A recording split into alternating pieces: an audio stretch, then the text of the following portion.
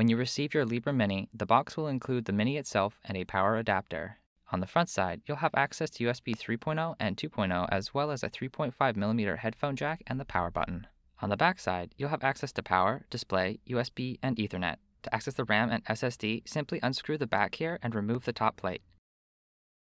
The Librem Mini supports up to 64 gigs of RAM with one M2 SSD that can reach speeds up to 6 gigabits per second. You can also replace or remove the onboard Wi-Fi card just below the SSD. Simply hook up a display, attach a keyboard and mouse, and connect up the power.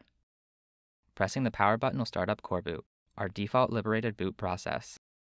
This will load up your brand new install of PureOS. Go ahead and follow the on-screen setup directions.